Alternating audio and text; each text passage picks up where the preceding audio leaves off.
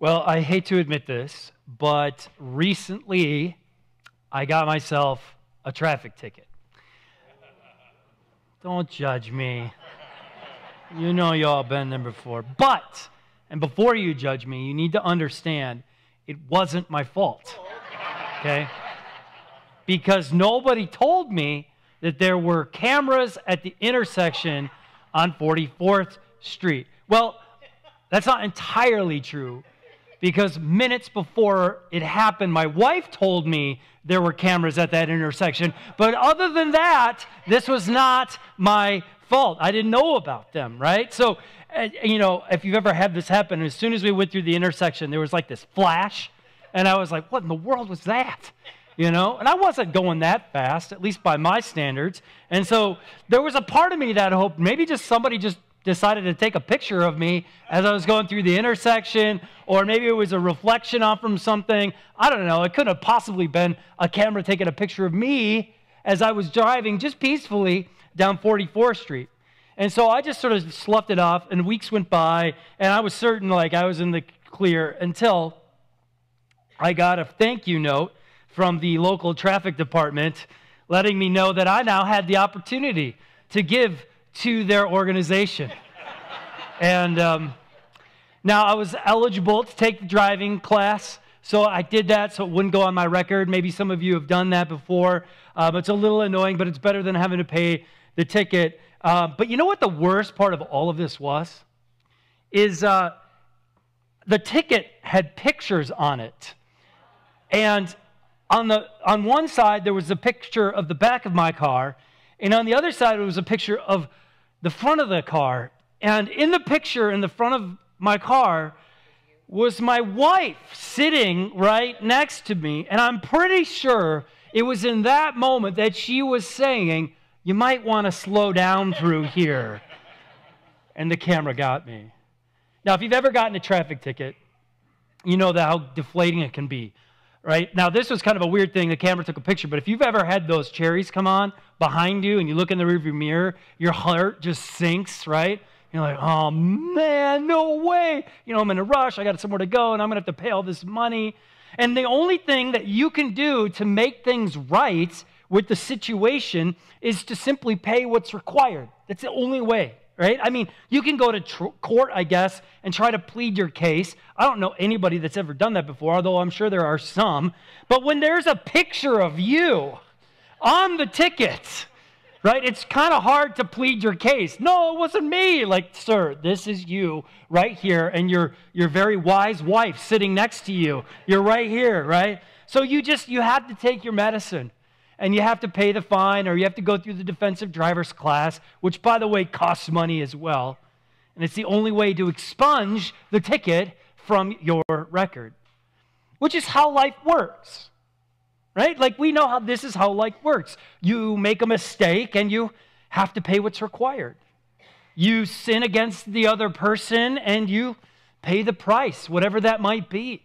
You choose the wrong path, and you have to deal with the consequences of your actions. This is just how the world works, and we know this. We go through it day after day after day. But what if you didn't actually have to pay the ticket? What? Yeah, it would be great, wouldn't it, Jane?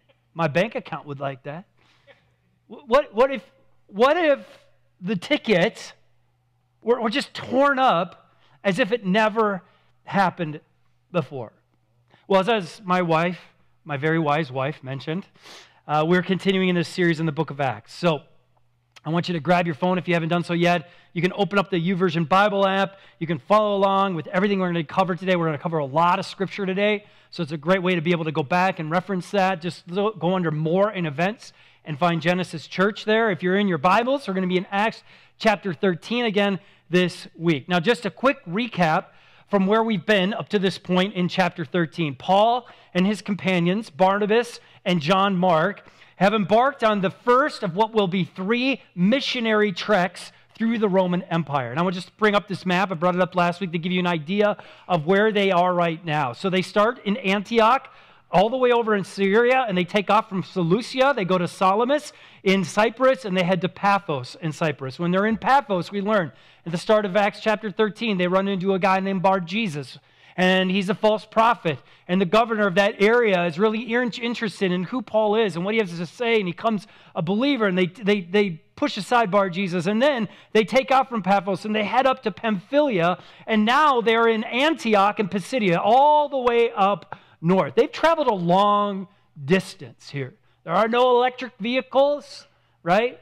There are no Teslas on the road in first century Roman Empire. There are roads, but there are no Teslas there. They're walking, they're riding, they're going by ship. This is taking days, if not weeks, for them to get where they need to be. And so once they're there in Antioch of Pisidia, Pisidia, they start to have these interactions. They go to the temple, the synagogue in the area, on the Sabbath to worship. That's what we do. That's what they would have done in the first century. They go to worship, and they're there, and they're singing, and they're praying, and they're hearing the scriptures.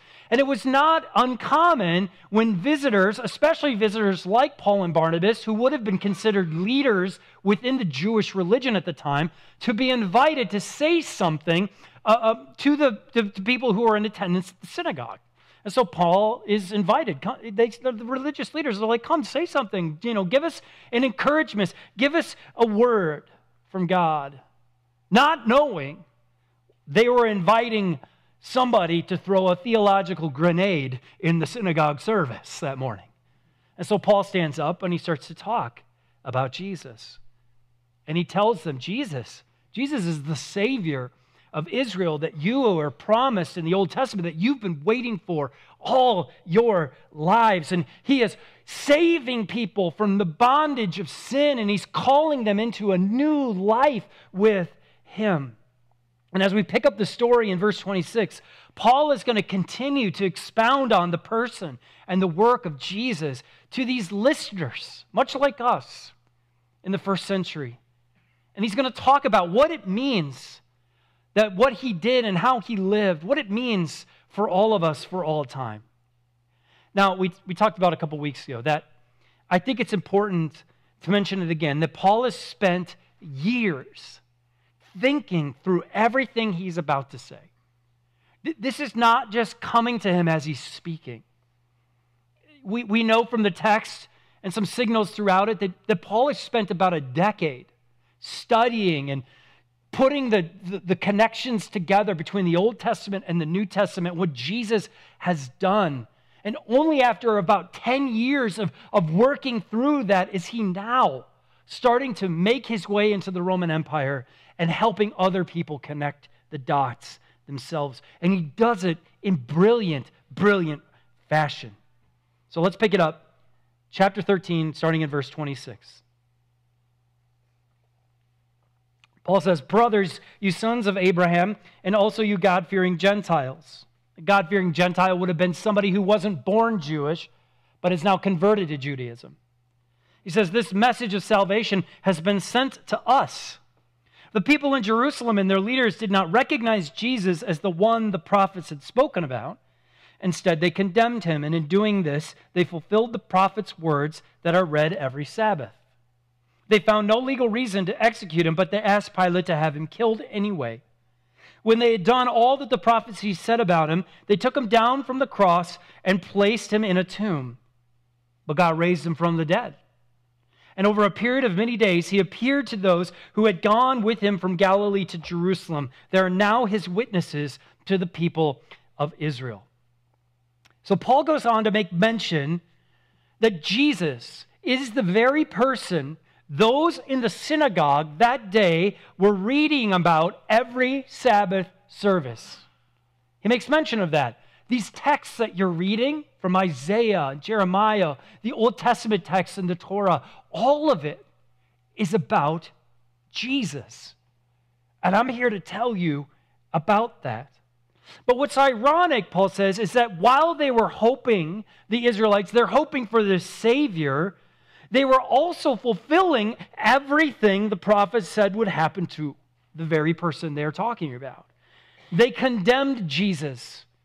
They executed Jesus, and they placed his body in a tomb. All the prophecies that they read about on a Sunday or a Saturday, in their case, had come true in the person of Jesus through them. Isaiah chapter 53, verse 3 talks about the condemnation that Jesus. They would read this passage over and over and over, where it says he was despised and rejected, a man of sorrows, acquainted with deepest grief. We turned our backs on him and looked the other way. He was despised, and we did not care. In that same chapter, Isaiah goes on to talk about the death of Jesus, where it says, but he was pierced for our rebellion, crushed for our sins. He was beaten so we could be whole. He was whipped so we could be healed.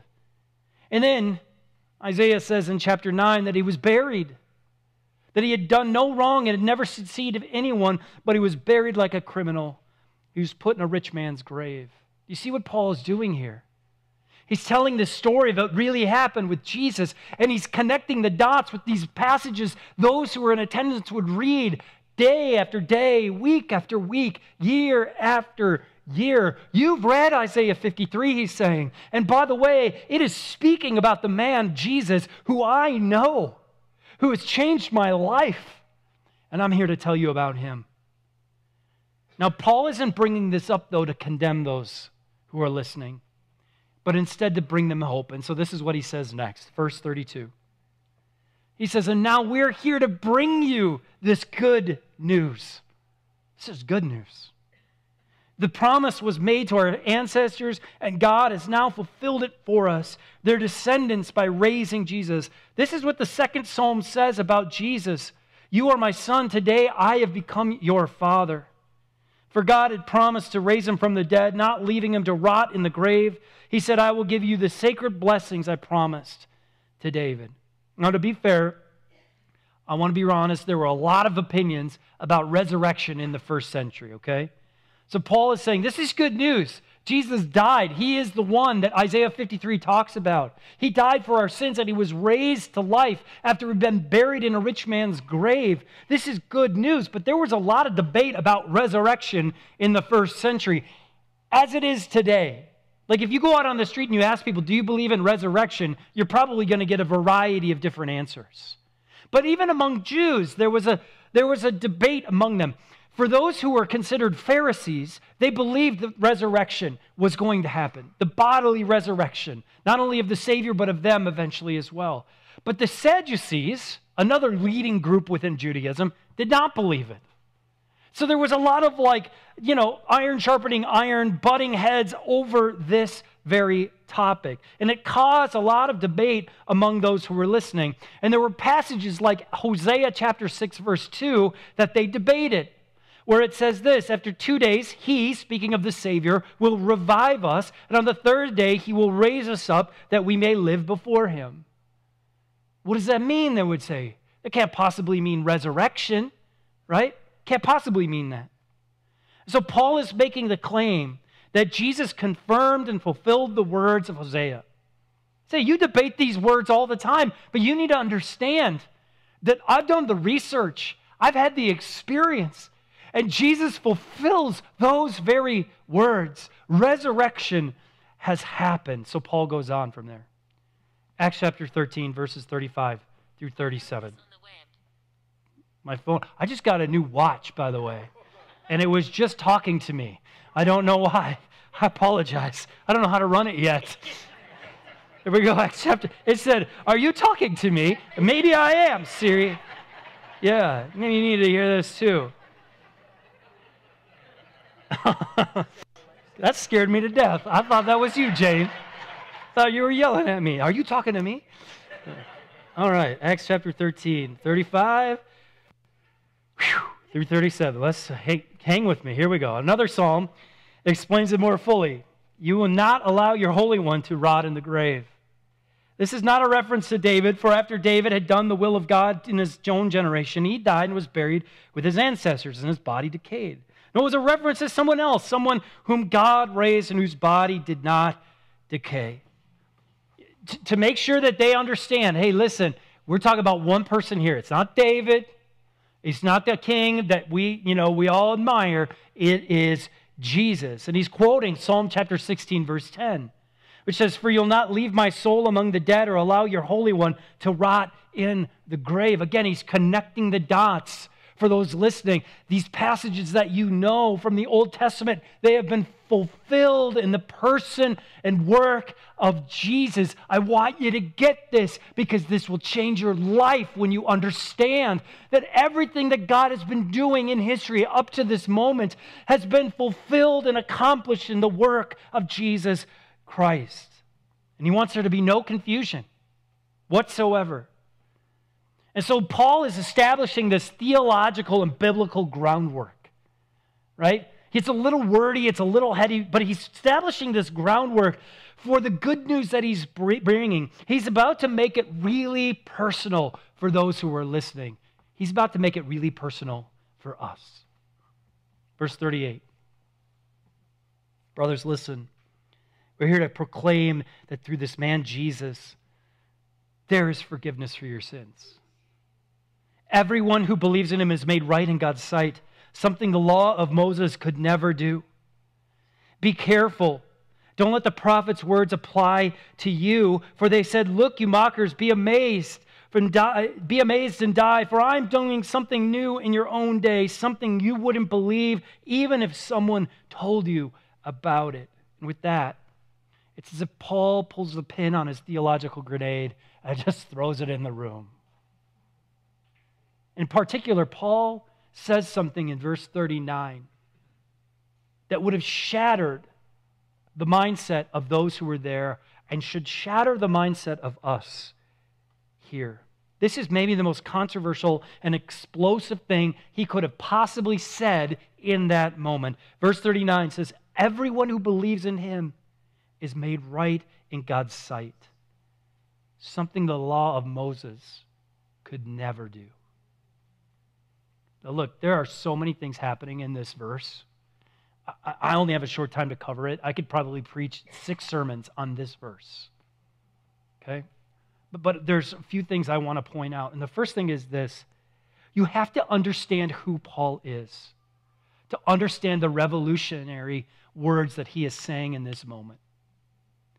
We know from other letters that he wrote that Paul, and earlier in the book of Acts, that Paul was a Pharisee.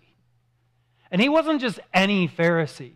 He was like the captain of the Pharisees, right? He was a Pharisee among Pharisees. He followed the Jewish law to the T. And for those who didn't, he either confronted them or in many cases, he killed them, including those who followed Jesus, especially those who followed Jesus. But with Paul's encounter with Jesus in Acts chapter 8, everything changes for him. And he realizes, oh my goodness, I've been living my whole life trying to be this good person. We don't say that, right? I've been living my whole life just trying to be a good person, living by all the rules that everybody told me I'm supposed to follow, making sure that everybody looks up to me and loves me. And I've realized none of that can accomplish what I really need in my life, and being made right with God only through Jesus Christ can that be accomplished. Do you see how revolutionary this is for Paul? I mean, he was a celebrity among Jews in the first century before he becomes a Christian. People knew Paul. And now he's standing before those who are in this synagogue and he's saying, all that stuff I used to believe about being a good person and doing all the right stuff, none of it matters apart from Jesus. Some of you need to hear that today. You have been striving in this life to get it all right, to be a good person, to do all of and check all the boxes. And Paul is saying, look, it's all well and good. There's nothing wrong with doing the right thing and being moral in this world, but in the end, it doesn't make you right with God. There's only one thing that makes you right with God, he says, and that's Jesus. That's Jesus. You know, the law of Moses, as he refers to, is wrapped up in the first 5 books of the Old Testament, right? Genesis, Exodus, Leviticus, Numbers, and Deuteronomy. The law of Moses. And after the entrance of sin in the world and the freeing of the Israelites from slavery in Egypt, God gives them this code of conduct, if you will, of which he asks them, live by this. Be an example to the world. These are laws to govern yourselves and to keep you separate and holy from the rest of the world. It was a good thing. And it was believed as a result over time that for someone to be in a right relationship with God, they must follow the law of Moses perfectly. And if they didn't, sacrifices need to be made on their behalf to make sure that forgiveness is received. Which means that every time that you would sin or go against God's law of Moses, you had to go to the temple and slaughter something. A blood offering to say, forgive me, God. As a pastor, I am grateful that we do not practice that anymore. I don't want your dead chickens, you know? That scares me, but this is how it was done. And so every Sabbath, those in the synagogue in Pisidia, they would gather and they would listen to the law and the prophets in an effort to become more and more obedient to God's law. And they would make sacrifices and they would give offerings with the hope that it would all keep them in this right relationship with God. It was exhausting. And now Paul is saying, it's a bunch of garbage. The book of Philippians, he calls it garbage. It's a worthless effort because of Jesus. He's saying being made right, it cannot be made, you cannot be made right by doing all the right things. But being a good person, it doesn't happen that way. There's only one way. And the only way we have a right relationship with God is through Jesus. He says in verse 39 that it is by believing in Jesus that we're made right with God. That we have a new relationship, a right relationship with God, a fulfilling and abundant relationship with God. You see, Jesus did what we couldn't do. Right? He came to this earth and he lived a perfect, sinless life. And then he was sacrificed once and for all sin, for all time. The law having been fulfilled on our behalf, he was able to sacrifice himself for us. And so attempting to make it right ourselves through obedience, it's just a worthless effort. Only, Paul says, in believing in Jesus are we placed into a peaceful, right relationship with God. That is the good news. Now, if it weren't enough that the law of Moses is unable to make a person right with God, and that it's only believing in Jesus that it's possible, Paul begins verse 39 with something that maybe may be more shocking than any of that to those who were listening in the first century. Because Paul says at the very beginning of verse 39, he uses this word, everyone. Everyone and anyone who believes. Right? It was commonly believed that those who were Jewish, those who were either born into Judaism, those who had either converted to Judaism, they were the ones who were invited to be right with God. Nobody else. But now, Paul says, the door has swung open to all people. Jewish, non-Jewish, doesn't matter. Those who have converted to Judaism or not. He says, everyone. To the ends of the earth, Jesus says, I want this news to go out. Here's what Paul is saying in this moment without really saying it. He is saying that it is only grace that has made you right through Jesus. This is not a message those who are in attendance really want to hear.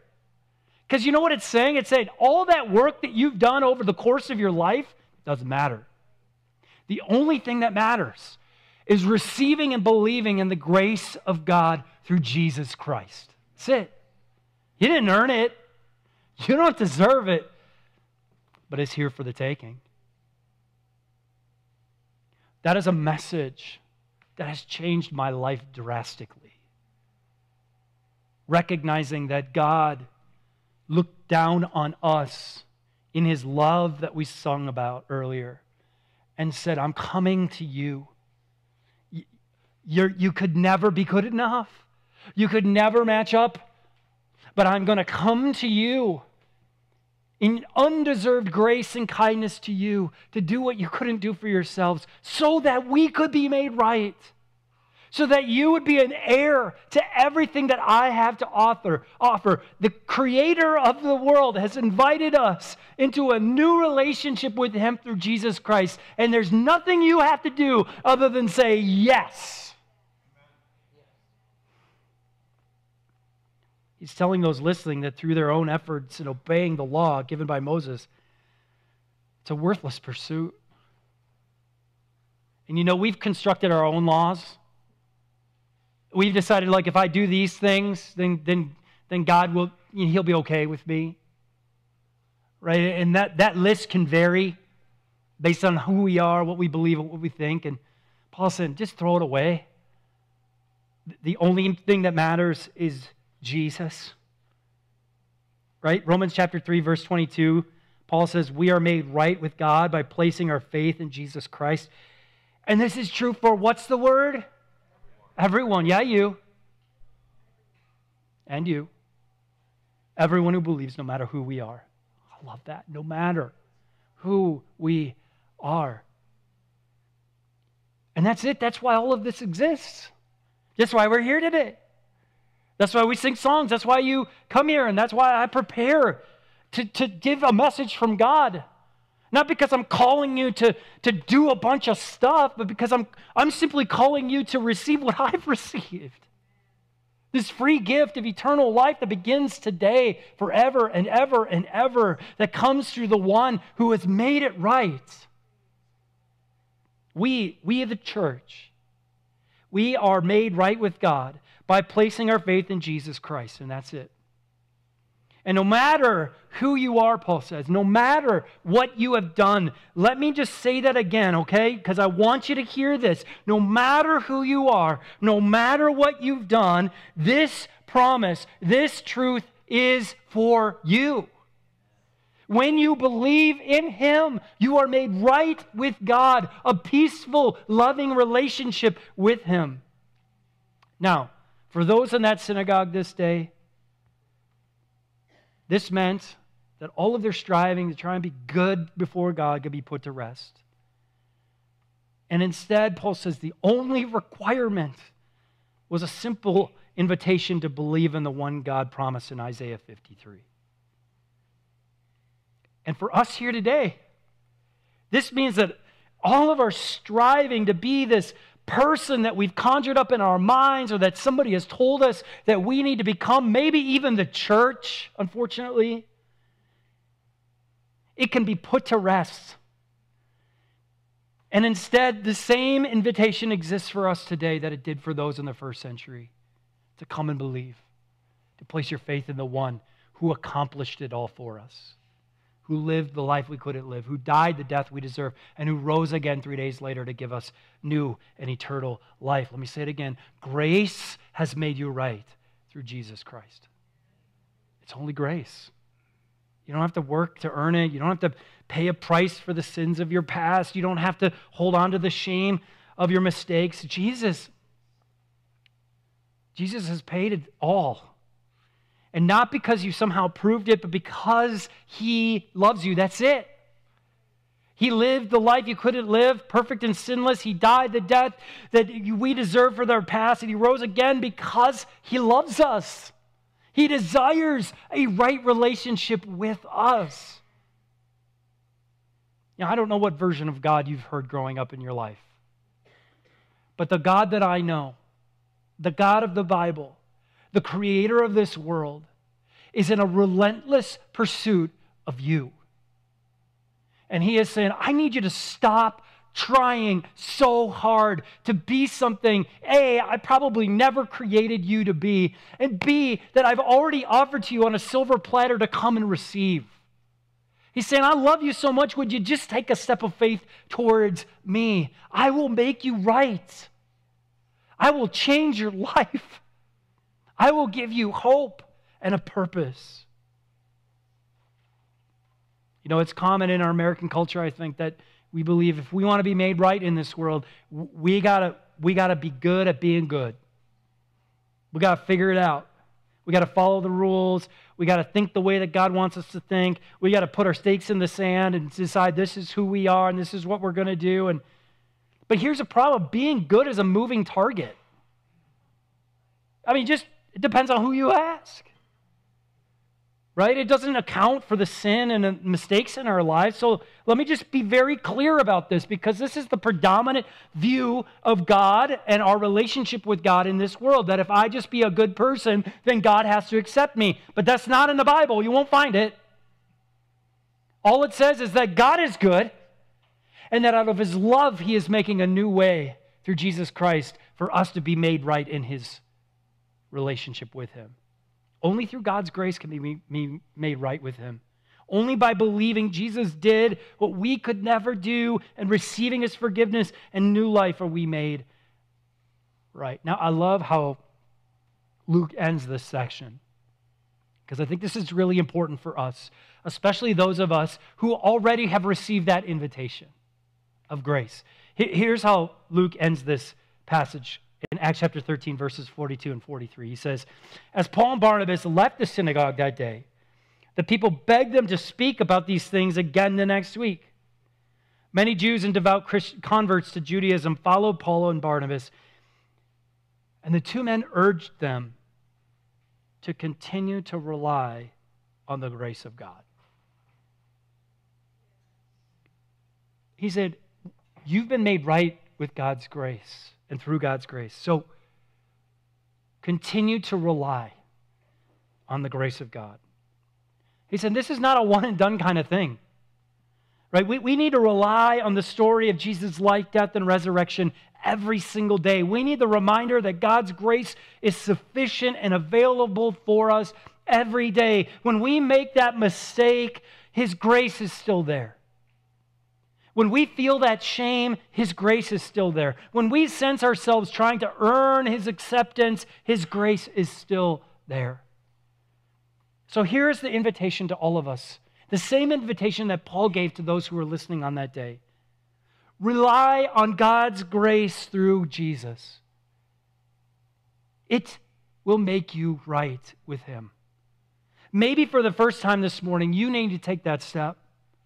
And you need to say, I've been trying to do this on my own for far too long. And Jesus is calling you saying, believe in me. Receive my grace. Or maybe for the millionth time this morning, you need to receive that grace again. Because for whatever reason, you have just been trudging through life, trying to make it right yourself. And God is walking alongside of you saying, will you just trust me in this? Will you allow my grace to fill your life again? And he wants to whisper these words to you again this morning in Acts 13:39 to say, everyone who believes in him is made right in God's sight. And my grace is available today. The ticket has been paid. There is nothing left for you to do but believe. Place your faith in Jesus. That is the invitation in Acts chapter 13. Place your faith in Jesus and receive God's grace for you today. Let's pray.